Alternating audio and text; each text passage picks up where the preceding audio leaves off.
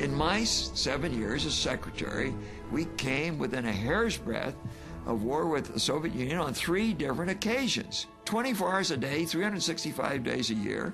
For 7 years as Secretary of Defense, I lived the Cold War. During the Kennedy administration, they designed a 100 megaton bomb. It was tested in the atmosphere. I remember this.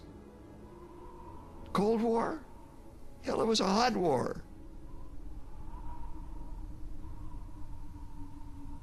I think the human race needs to think more about killing, about conflict. Is that what we want in this 21st century?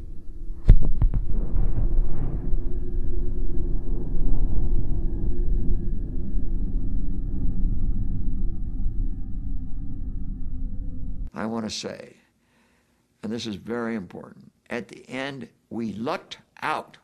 It was luck that prevented nuclear war. We came that close to nuclear war at the end. Rational individuals. Kennedy was rational. Khrushchev was rational. Castro was rational. Rational individuals came that close to total destruction of their societies. And that danger exists today.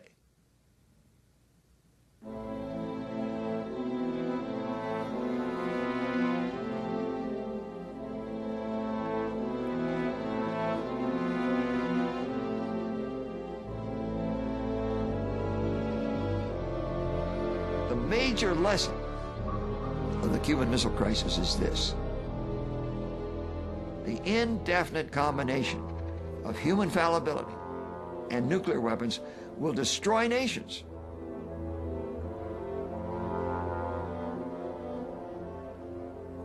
Is it right and proper that today there are 7,500 strategic offensive nuclear warheads, of which 2,500 are on 15-minute alert to be launched by the decision of one human being?